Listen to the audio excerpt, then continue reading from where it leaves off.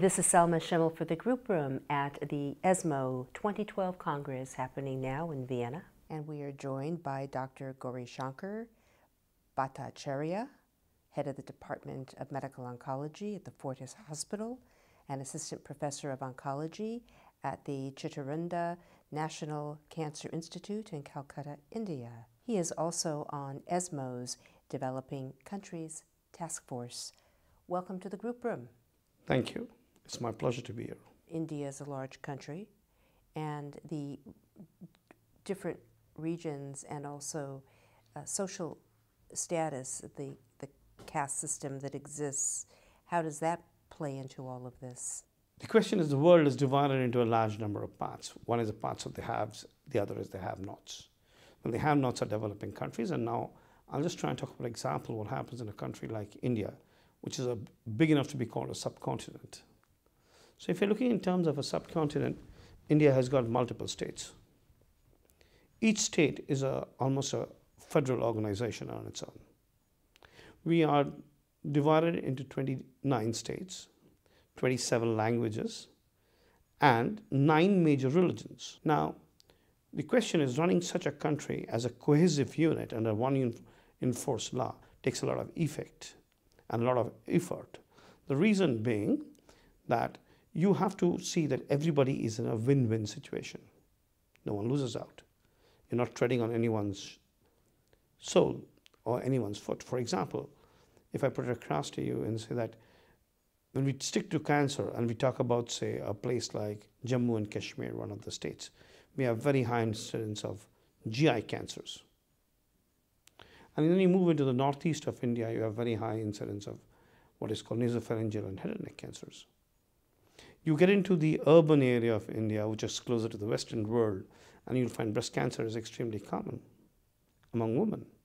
But you look into the rural or the semi-rural areas and you're going to see cervical cancers in women are extremely common. Now, this variegated phenomena that takes place has a lot to do with how we are approaching the nation. But I think as we start improving and start coming closer and the economic improves us, it'll be a simple platform where we'll be seeing similar things.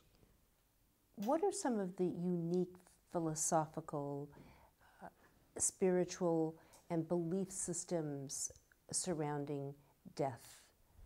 One of the religions that grew out among the ancient Indian religions is called Buddhism. Lord Buddha's tenets of Buddhism actually talks about what is ethics, and possibly the whole concept of ethics is grained into the Buddhist tenet. The 8 pillars of Buddhism actually forms the tenets for all ethics, whether it's clinical trials, whether it's work ethics, whether it's ethics in research or it's ethics in living. That's the pillar of it. For most Indians who are Hindus and who are close to the Buddhist religion, basically, for us, death is a continuum. If you are born, one of our scriptures called Gita says, you shall die. And that's the only absolute truth.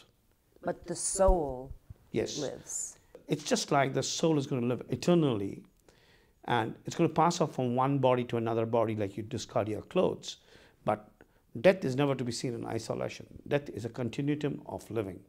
So one of the absolute truths is that if you are born, you shall die. And that is something that we are taught right from the beginning. So there is a lot of stoicism as far as death is concerned in India. And a lot of people accept death or pain as a part of what Lord's giving them. In my opinion, the pain part may not be true, but death may be something that way. So we have to actually get into the part of trying to see how to control these pains. Even in the other minor religions that we have in India, like in Muslims, the Mohammedanism, they also think that basically death is something which is actually a method of meeting with the Maker. I asked only, well, one out of interest, but also in the hope that for cancer patients that are suffering, that if there is a greater association to a life after death or meeting the Maker or spiritual peace, that in some way that it eases a painful experience at least on a spiritual or emotional or existential or psychological, whatever word it is, level. I do agree with you that the whole concept of living basically is an intellectual and a psychological phenomenon. Whether you're a theist or you are a theist, whether you believe in the Lord or you don't believe in the Lord, the concept is living life ethically, which I told you is a tenet of Buddhism. If you're living ethically somewhere down the life, you're trying to look at a particular picture, then you shall be remembered by what steps you have done, integrated into the system of time. So that concept is there. Yes, we all imagine that if what we are today, tomorrow we might have something better. It can be in absolute terms, it can be in futuristic terminologies that we can be doing better. It's interesting what you say, because more and more in the United States, people have all heard of wills, and wills usually deal with what you're going to leave behind materially. But the more important will is the ethical will. What are you going to leave behind that speaks to ethics and character and humanity and the values that you want to impart to your loved ones, far greater than anything monetary? And we do have a word for it now, and it is called an ethical will.